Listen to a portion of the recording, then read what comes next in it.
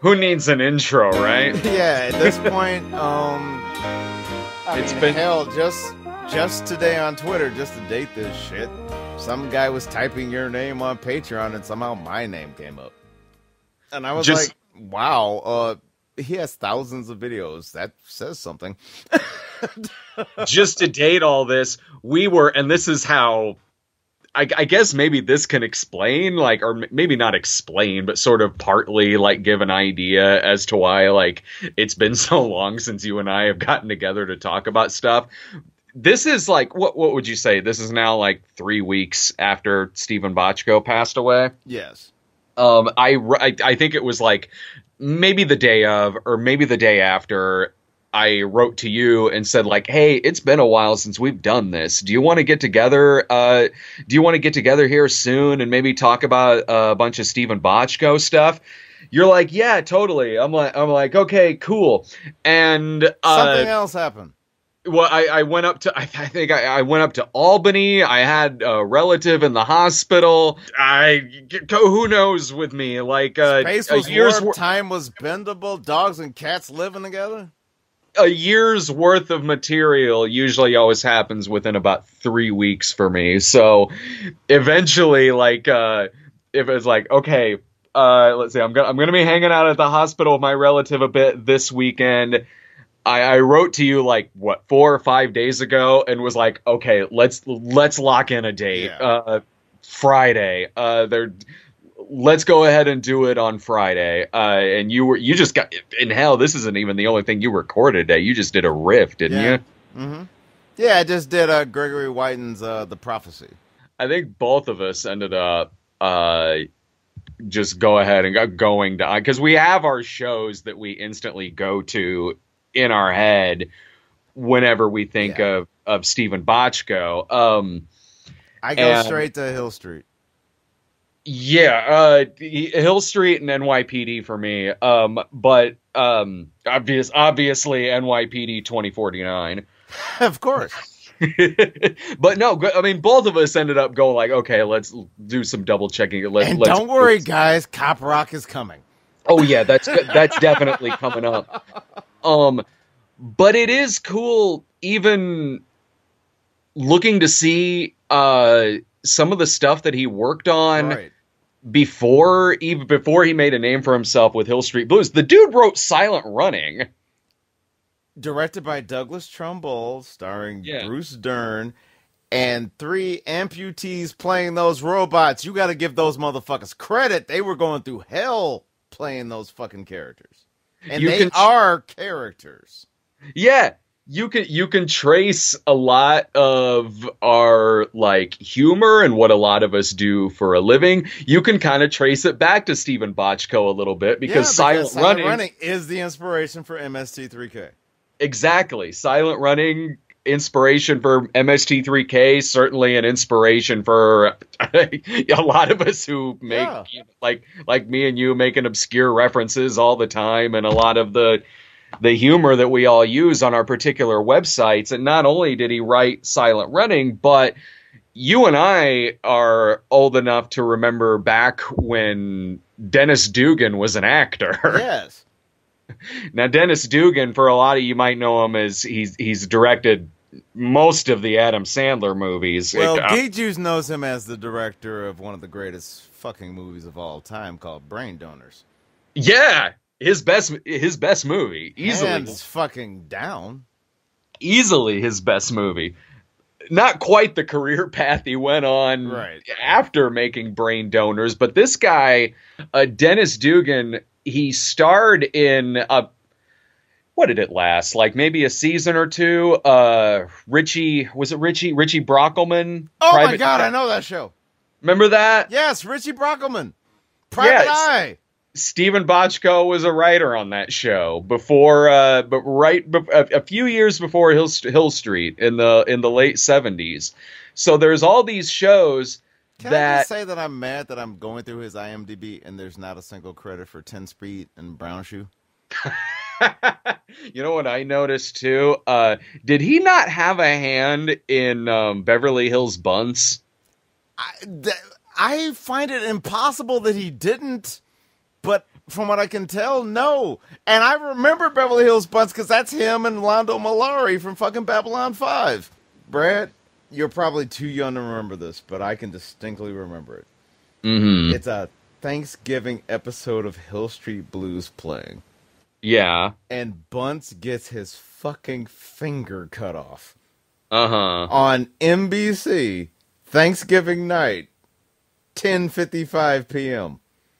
I mean, it's like Sharky's Machine. Oh, yeah. That was Bochco. Exactly. Bochco, no matter what genre he was working in, no matter, I mean, you kind of immediately sort of go to like the cop genre, but even beyond the cop genre, whether we're talking about law dramas or melodramas, this was a guy who made a career out of pushing the envelope for what could be shown and what could be dealt with on network television. And Hill Street Blues was a series that really was kind of my intro to TV drama, because I remember that whole lineup. It's the earliest lineup that I remember being there from the beginning of must-see TV. Exactly, being there from 7 p.m. to 10. And I remember my parents, it was Cosby Show, Family Ties, Cheers, Night Court, and then Let's put it this way. All you need to know about how good a writer Bochco was, he wrote episodes of Columbo. Yeah, he did. And motherfuckers need... I love the fact that Columbo is now easily accessible.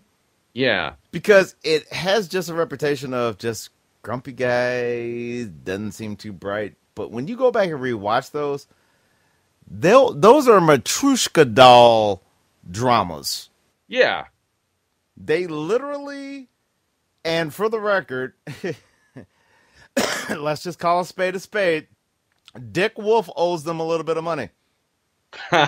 Because combine Columbo with Sherlock Holmes, and you get Lieutenant Gorin.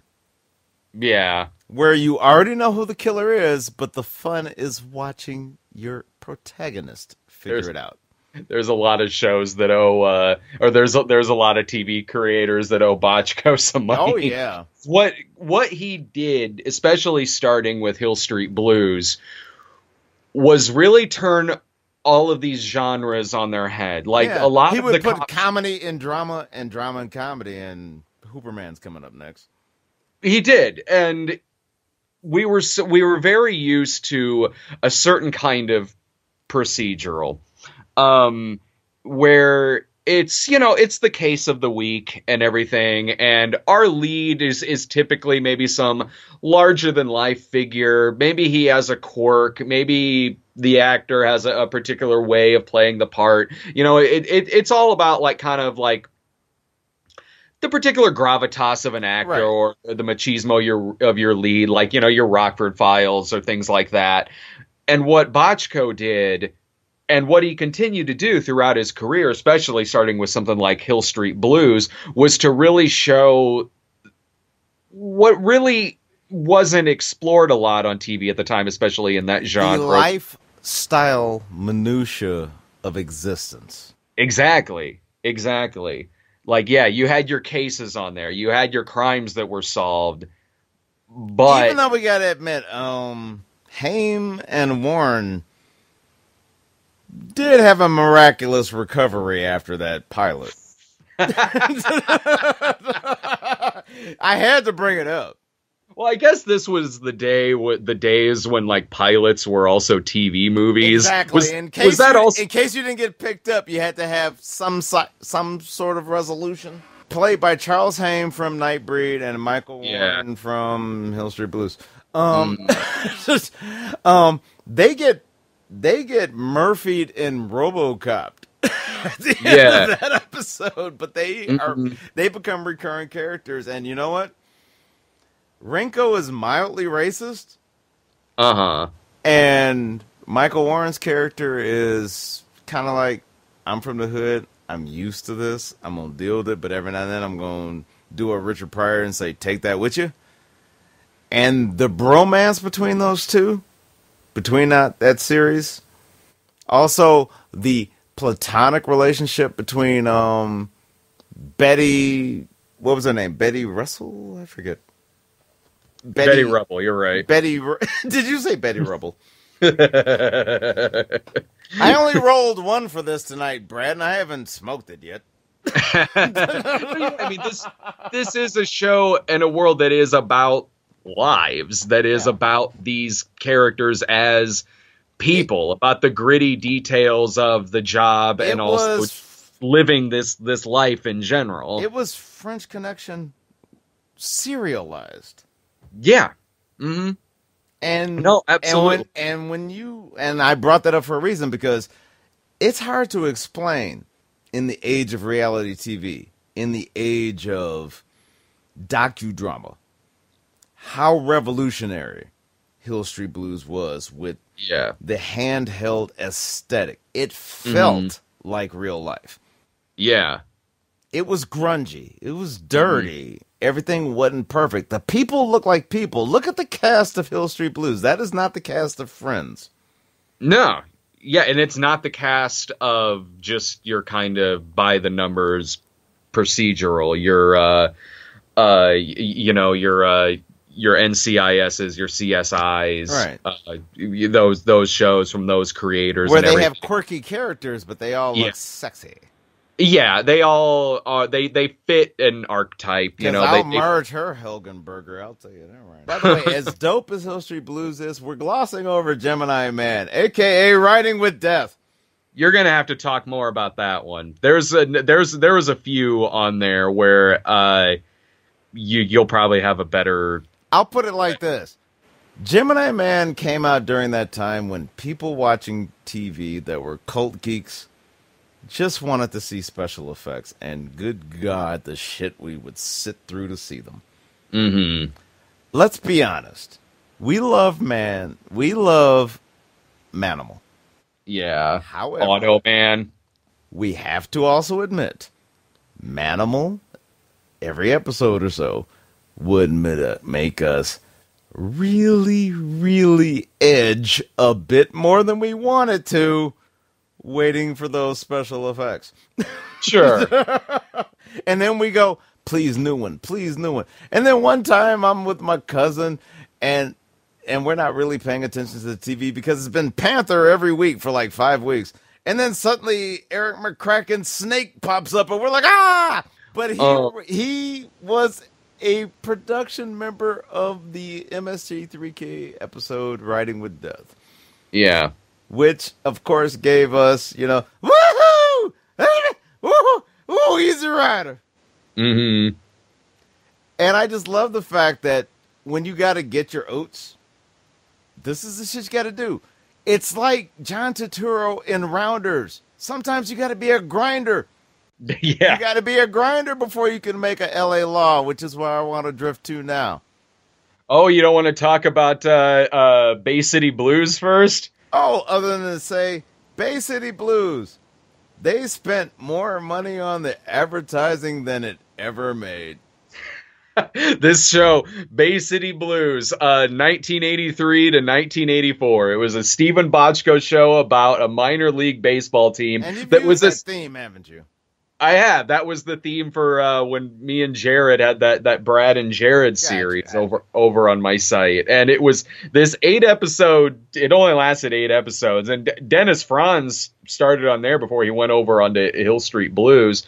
One Bochco Blues show to the other. It's like, hey, it's also got blues in the time. And France is going to come up on more shows than you might realize before we're done. Maybe that's what the network was like. It's like, well, Bay City Blues also has blues in the title. And that's the name of the baseball team. So, all right, yeah, maybe this will do well. The show was essentially Bull Durham before Bull Durham. Yeah, like it was just guys recapturing youth. And it was that time in the 80s, too, when, like, that kind of melodrama was kind of... Oh, come on. He saw The Big Chill.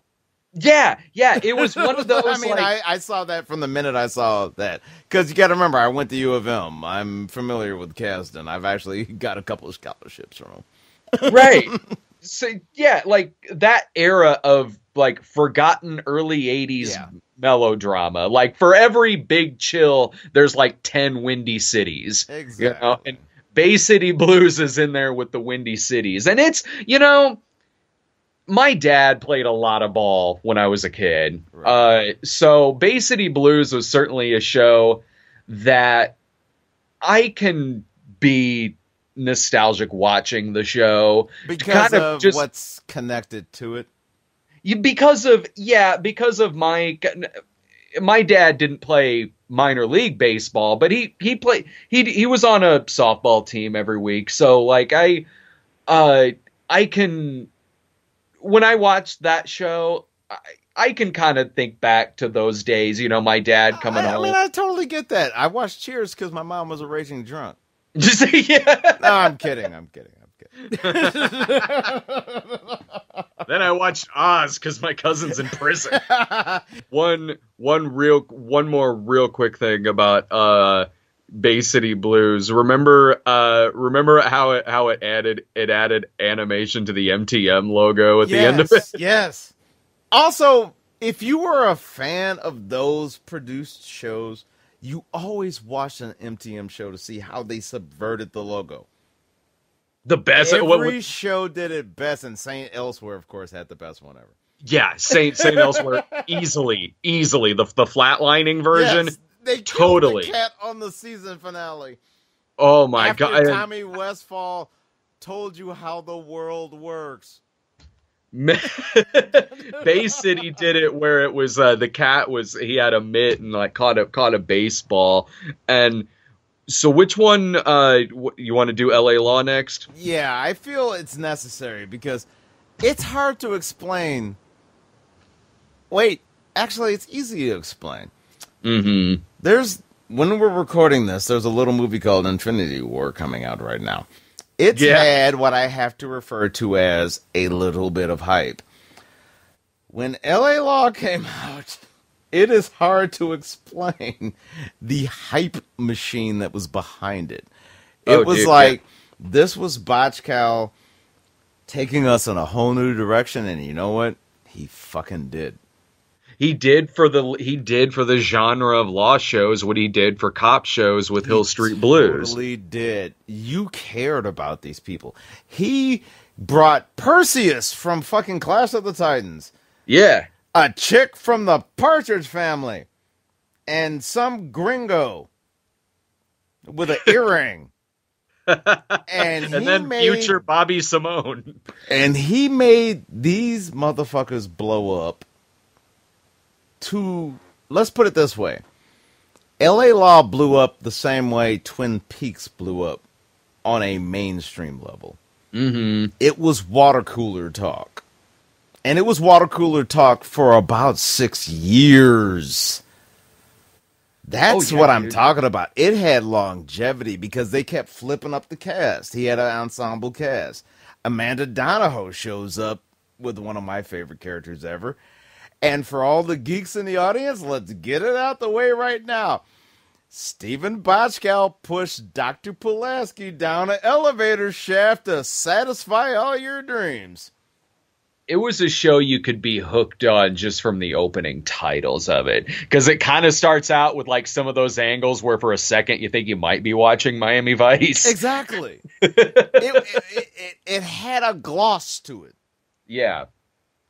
And during the Miami Vice era, that was important because if you didn't have the gloss, then we said, oh, you're the insiders. Well, it shows you this sort of like kind of glamorous, very wealthy lifestyle that these lawyers are living, and then it certainly gets into the gritty details of their lives. Yeah, Bochco, at the end of the day, was really good at showing people in power tend to also have hollow lifestyles. Yeah, and what LA Law did that was done so well, again, like with Hill Street Blues, LA Law was not a show where you're just turning it on for background because, every week they're solving a new case. It's not that kind of law show where it's just like, all right, this is just background noise because I'm over at grandma's. Right. It's not, again, and as much as I love Law and Order and all its variations, with the exception of Criminal Intent, you can use them as background noise and still get the gist. You can, which is why I never really grew up with those. Your Law and Orders, your NCIS. I will say, Criminal Intent, no. You were paid for paying attention to details, but that show was an experiment. But that's a conversation for another day. I guess I always felt spoiled by shows like Bochco shows, and also shows like Miami Vice as well. Like, I felt like I was just spoiled by growing up on a lot of those shows. You grew up with production values and character arcs. Yeah. I mean, the one thing that Bochco and I would say Man, but let's be honest, after season 2 he was thinking about Crime Story. Right. So frankly, believe it or not, Dick Wolf, they understood that you needed self-contained stories with an A, B, C resolution. Bochco, more than almost anybody else then, understood the character beats could evolve from episode to episode, but you had to have a beginning, a middle, and an end. So in the world of syndication, you could show them out of sequence and it wouldn't be that jarring. Well, Bochco knew that people are tuning into these for the characters, for these characters' stories, for what's happening in their lives right now and how the events of the episodes are affecting their lives and affecting, their home life, their family life, and everything. It gets into the vices that they have, the demons that they're going through and everything. He knew that that's why you're watching it. Which, again, like, going back to, like, I always felt very spoiled by growing up on a lot of shows like that, which made me really not care that much for just your standard cookie cutter procedural. I'm about to say, and the fact that the word procedural is a term that makes people think of a very specific type of show tells you that you're probably right. Yeah. Oh, yeah. What's the show you instantly go to in your head when you think procedural? I think NCIS. I ain't never seen none of them. Yeah. I mean, I got to be honest. Right. And I mean, I grew up with Vice. I grew up with Hill Street Blues. I grew up with L.A. Law. I grew up with Max Headroom. Yeah. I grew up with Crime Story. I grew up with The Wire. I mean, yeah. You're 1,000% right. I need to know that when I watch episode 1, if I watch episode 27, if I've missed the rest, I will feel something has happened. Mm-hmm. And those, because to me, the procedurals are just like Star Trek Voyager. They have a magic reset button at the end. Yeah. No matter what has happened to you in that episode, next episode, you'll be exactly the way you were from episode 1. And I don't get that. And Bochco was one of the greatest understanders of, no, sprinkle that shit. Make sure their episodes are self-contained, but have character arcs. I mean, so you see an evolution as you keep watching, and you see an embroidery. Dennis Franz has not one but 2 character arcs with 2 different characters on Hill Street Blues. Exactly. Also, he was a lot like Star Trek. I like you as this, I'm going to cast you as that. Yeah. And to jump into NYPD Blue, you know that from just the pilot of NYPD Blue. With that what was happened. Scandalous. Yeah. With what happens to Andy Sipowicz at the end of that episode. And it's almost a call back to fucking Hill Street Blues. Yeah.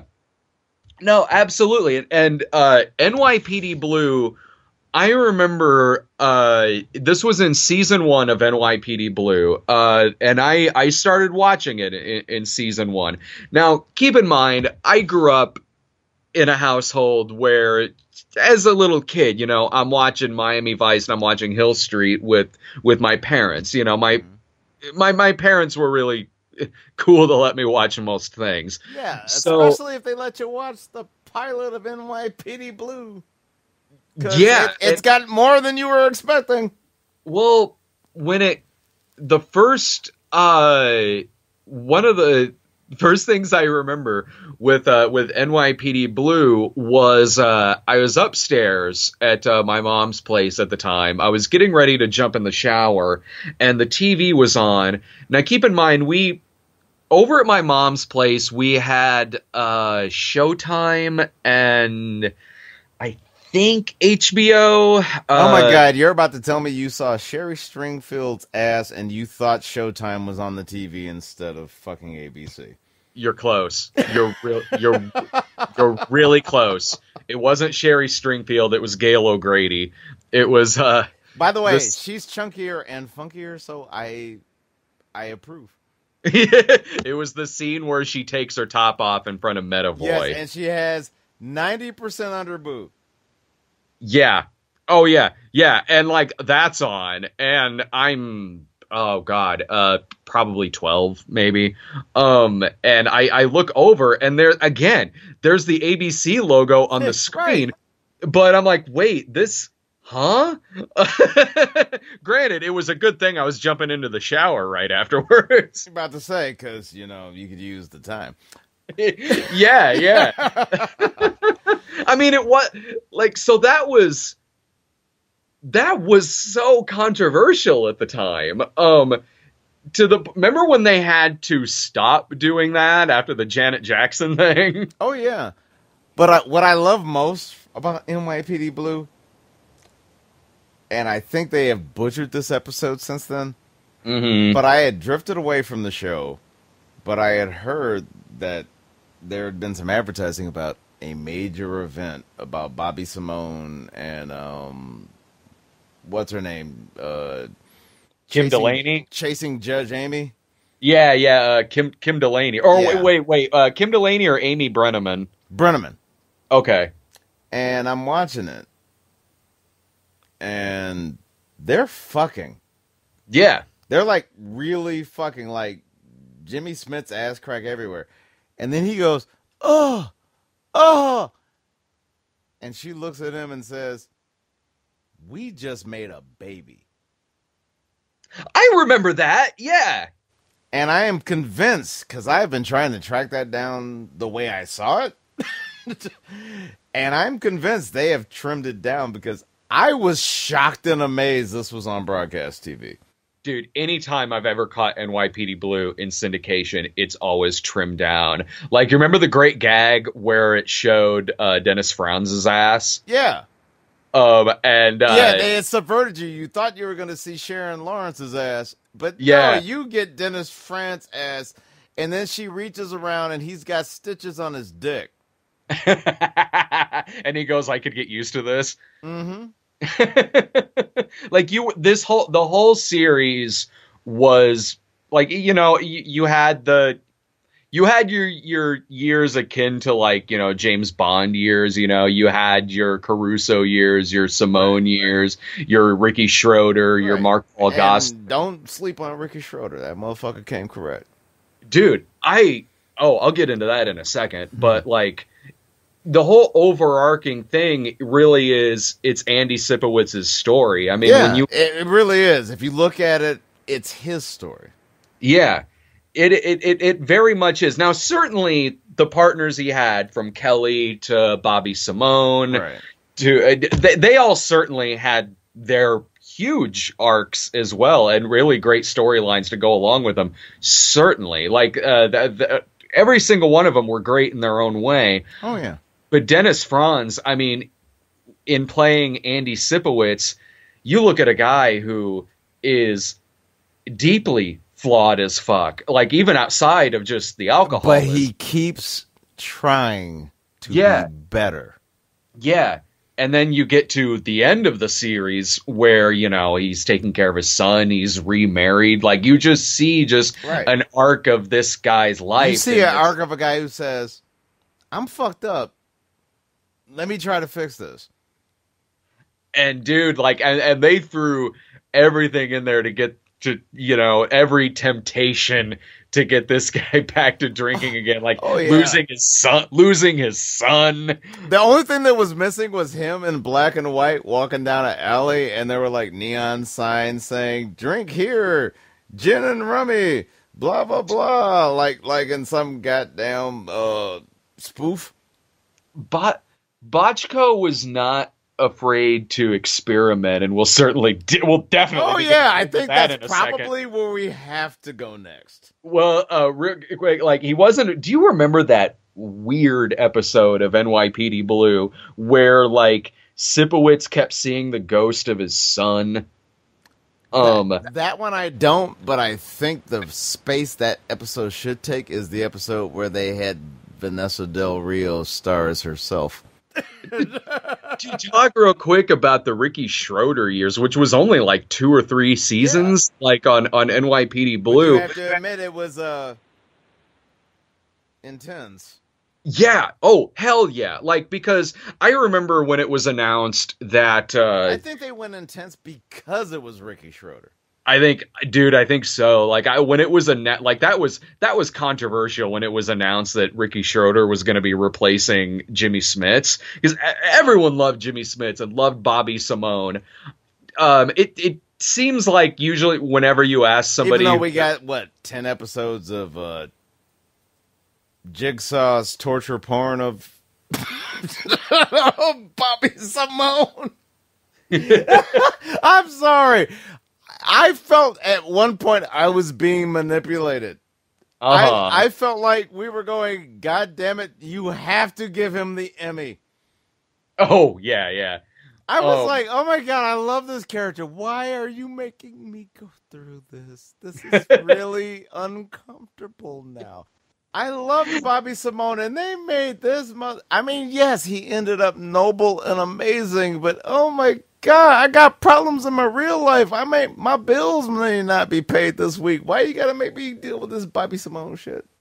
Usually, whenever you ask, like, it seems like the answer is usually when you ask who your favorite Sipowicz partner is. It seems like more often than not, it's Bobby Simone. Oh, yeah. But what was so surprising about Rick Schroeder was people's expectations being so low, because he was known mainly for Silver Spoons. Exactly.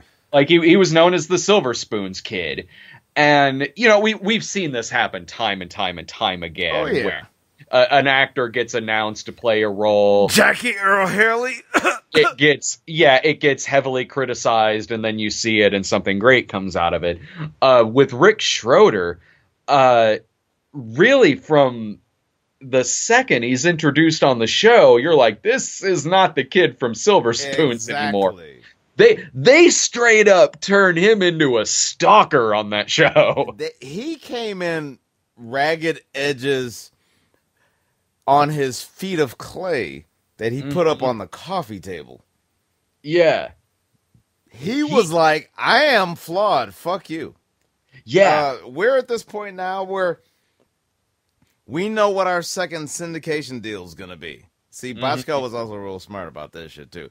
After you get past the first 100, you can get a separate deal for the second 100. If you can be that kind of show. But, not everybody can be Bonanza or Law and Order.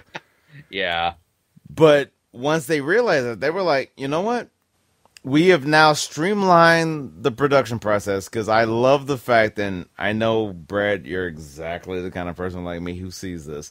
You see the exact transition from when it goes to the location footage in New York to the backlots of LA. Oh yeah. Yeah, totally. But you know what? I came to accept that and said, you know what? I admire sometimes their audacity. Yeah. But when they brought Schroeder on there, I felt like they were like, you know what? We started this show as a edgy show. And now you've gotten used to how edgy we are.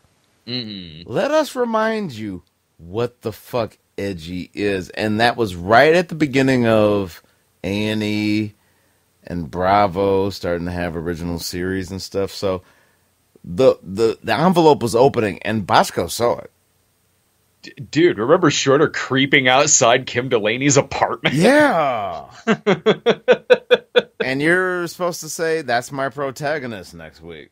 I heard, and maybe you could tell me if this was true or not, I heard that that's why Schroeder left, was because of how dark they turned his character. From what I heard was, behind the scenes, budget cuts were getting to the point where you weren't even going to get fucking location sequences in New York anymore. And if you had to shoot everything in LA, then it becomes any other TV show just with dirty language and nudity.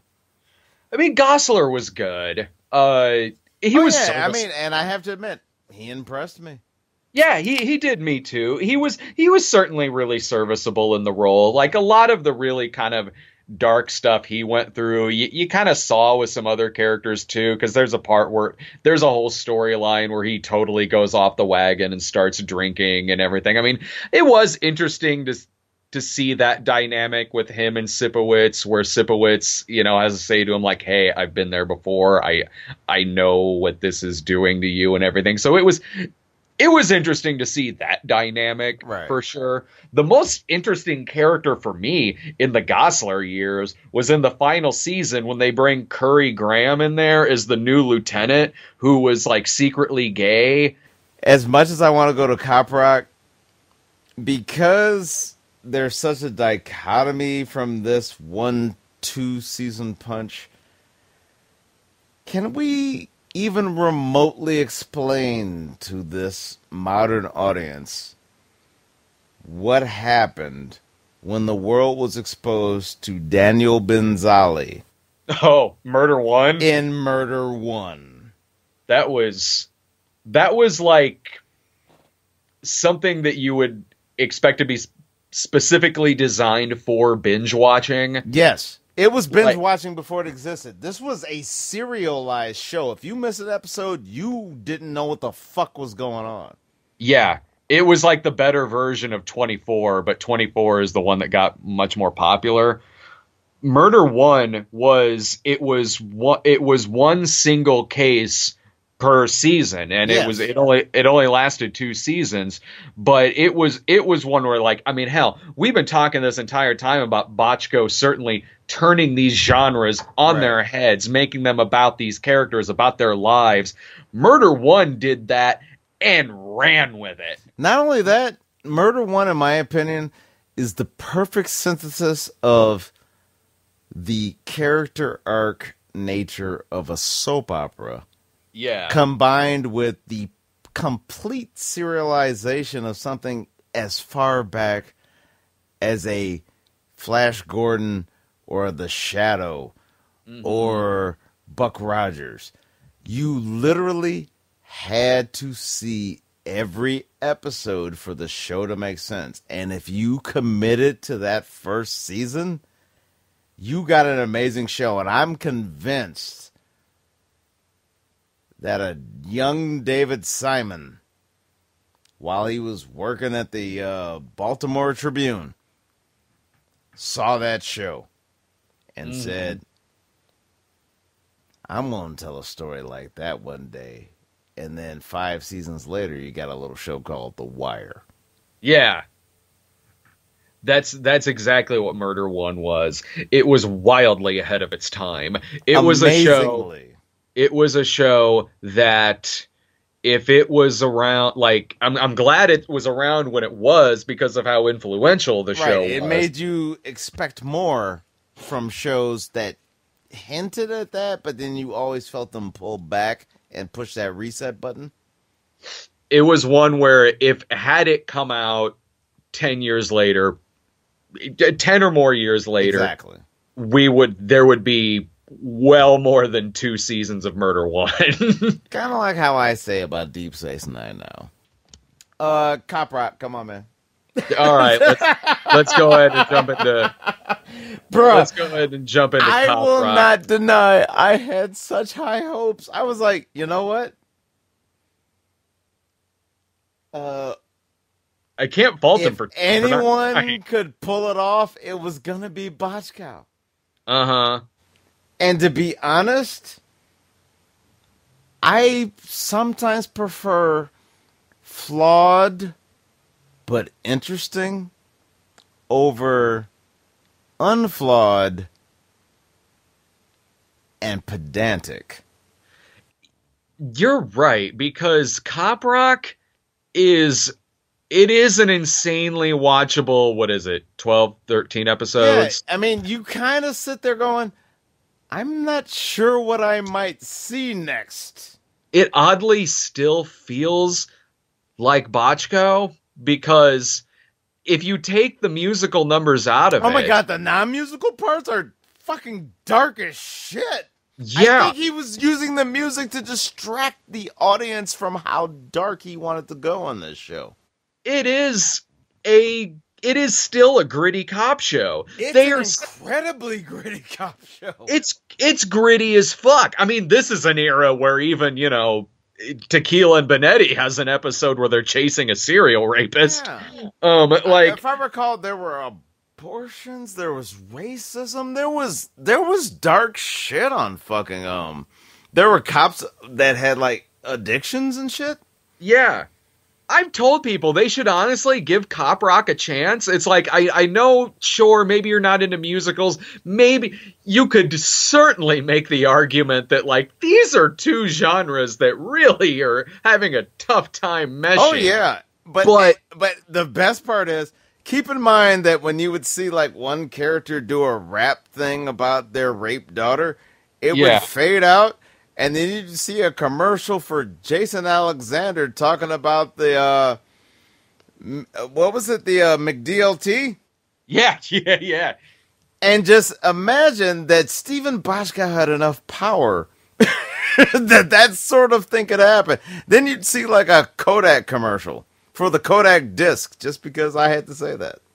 He has enough power to the fact that not only does Randy Newman do the theme, he's there on camera. Yes, he's actually writing songs. Yeah, he's there on camera. The motherfucker that wrote the songs that changed the 90s generations with Toy Story. And it would even have like throwbacks to other Bochco show, like namely Hill Street Blues. Everyone knows the line from Hill Street Blues, "Let's be careful out there." They reference that in Cop Rock to the point to where they turn it into a song. You'll even see, because this was before NYPD Blue, so you'll even see James McDaniel is in Cop Rock, who would later go on to be in NYPD Blue. Ah, that's right. He was, I mean, Bochco was infamous for, like, if you're good, I'll find a new character for you. Oh, even Milch would do that all the time, too. There's 2 seasons of Deadwood where Garrett Dillahunt is the villain on 2 seasons as 2 different characters. But Brad, can you admit, even at 12 years old, them beats they use for the rap sections of Cop Rock were kind of whack as fuck? I mean, yeah, I appreciated the lyricism, but I'm a hip-hop producer. I've done beats for people you guys motherfucking know. I just realized that was not the life for me, and considering the fact that 2 of the people that I worked with got killed because of hip-hop, I think I made the right choice. Oh my God, it was Mike Post doing hip-hop beats, and I love Mike Post. This motherfucker did the soundtrack. He did the theme song to Stingray, god damn it. And yes, I said Stingray, god damn it. You mean you weren't the He's Guilty song isn't a timeless classic? Mike Post, I'm sorry, Mike Postmate, Chung Chung. His legacy is assured just from that. Mm-hmm. But Mike Post also did the Doogie Howser thing. Another Steven Bochco show. Did you watch Doogie Howser? I watched it enough to get the gist of it, like basically most of the first season. And then I was like, you know what? I kind of see where it's going. I got other things I could be doing. I mean, it's certainly, again, it's a genre that Bochco is doing something different with. Extremely. The fact that preternatural being alert. I hate to say it. I bet you Bochco's projecting a little there. Mm-hmm. I mean, given his body of work, clearly this motherfucker had a brain bubbling with activity all the time. Oh, yeah, if he gave us cop rock, yeah. So imagine being 6 or 7 years old, and the best way you can express that is maybe drawing a picture to make your friends laugh, or making a sculpture out of fucking Play-Doh. I mean, dude was experimental. Like, whether we're talking about, you know, Doogie Howser to medical dramas like that show was, and Cop Rock, the fact it's a gritty cop musical, but also like Public Morals, the spinoff with John the Secretary from NYPD Blue that was a sitcom. Yes. And it was a Steven Bochco sitcom. Yeah. Which is like, imagine a Reinhold Ouija sitcom, but Standards and Practices is asleep right now. Was Public Morals one that was canceled after one episode? I thought they got 2. Okay. I couldn't remember. I just remember John left NYPD Blue, and then here's this Public Morals sitcom, and then John comes back. What cracks me up, though, is that Public Morals in a softer form already existed. Yeah. I called it the first season of the John Larroquette Show. Oh, yeah. Yeah, dude, totally. Before it was sanitized. I am so glad that even though it's in its most rudimentary form, most people don't realize the first season of the John Larroquette Show was shot in HD. After NYPD, really the only thing I got left about him is I remember that final season of NYPD Blue when it was nearing the end, and my dad and I are huge NYPD Blue fans. I had moved out a few years before NYPD ended, but I still consistently watched the show. And then when the finale came on, my dad and I got together so we could both watch the finale together. And during that final season, they kept advertising, like, now that NYPD Blue is over, here's the next great cop show from Steven Bochco. And it was Blind Justice. Oh, my goodness. with Ron Eldard. Yes. And I remember I kept seeing the trailer going, okay, I know Steven Bochco's name is on here, but this just looks like, I don't know, if he was trying his hand at something like Ironside. Like, it looks like... Bochco was paying as much attention to that show as Dick Wolf was paying attention to Law and Order Criminal Intent.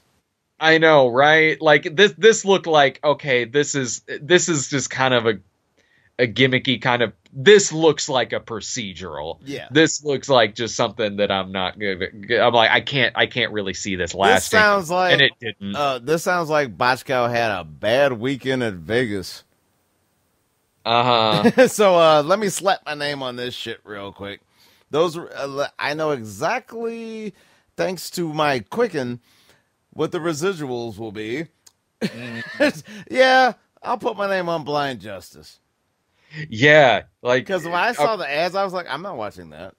I'm like, yeah, my standard of quality is too high right now from like all of his best other shows, and even something like Cop Rock. You can love Cop Rock or you can hate it. Right. It's still but you at the still end have of the to day. Respect it. Yeah, it's still at the end of the day giving you something different. I mean, you can hate Cop Rock, but the audacity of it, you still have to sit back in awe and say, I can't even believe he thought this would work. Blind Justice was like, why do I need to watch this when I can just, I don't know, watch Blind Fury with Rutger Hauer and get it over with in 90 minutes? And also see a great Rutger Hauer performance. Yeah, oh yeah, dude, totally. But yeah, that show came and went, and I he created a few other shows after that. None of them I saw. He created Murder in the First, Raising the Bar, and a show called Over. He created a genre of TV that unfortunately outpaced him. It reached a point where there were now creators other than Bochco that were inspired by Bochco. That were inspiring me, like when Ron Moore gets Battlestar Galactica. Or when The Wire. Yeah, The Wire, or Tom Fontana somehow amazingly gets 7 seasons of Homicide? Yeah. I really hold Steven Bochco in debt because without Bochco, without him, there is no way you get Homicide. And Homicide may be in my top 5. Yeah, you're exactly right.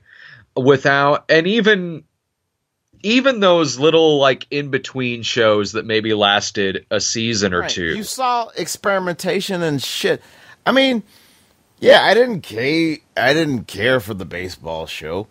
But you know what? Some of those little asides when they were just talking, which in most shows would be filler. Were character beats that felt real. Yeah. Compared to, I always like to use SNL as my template, and god damn it. But yeah, I hate to say it, I don't want to leave on a bad note, so let's just say Bochco, the chaff is more than understandable because of the fucking amount of wheat. This motherfucker has one of the best ratios out there.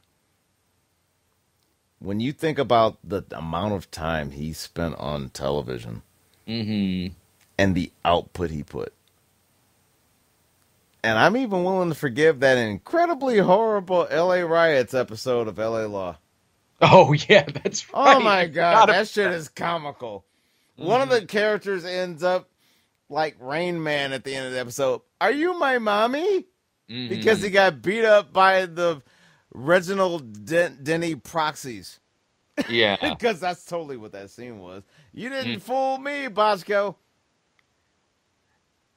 It says a lot about a guy's influence and a guy's career that, yes, his hits, his Hill Street Blues, NYPD Blue, LA Law, Doogie Howser, how influential and how they really changed these genres on television. It really says a lot about a guy that not only do his hits do that, but also the ones that only maybe lasted a season or two, like all the stuff that came after Murder One or even Brooklyn South.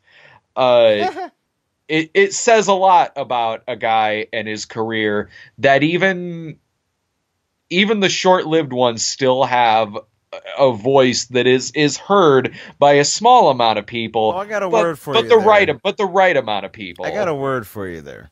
Yeah. Resonance. Yeah. Bochco had resonance.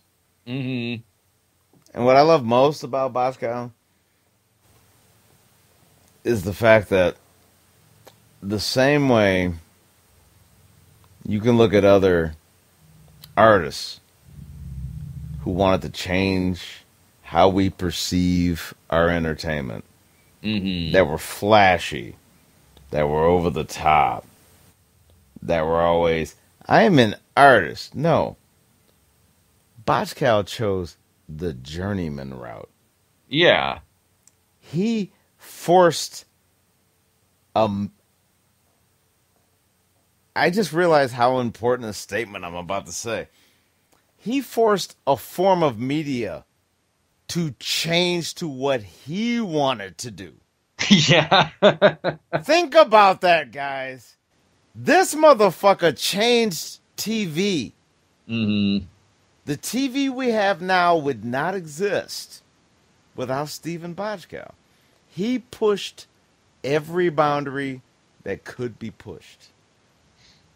And we are much the richer for it. I'm trying to do the same thing on my end. I want there to be more cat detective shows. I am on Geek Juice, and just like Viggo Mortensen in The Prophecy, when you wonder what might be under your bed, that's me.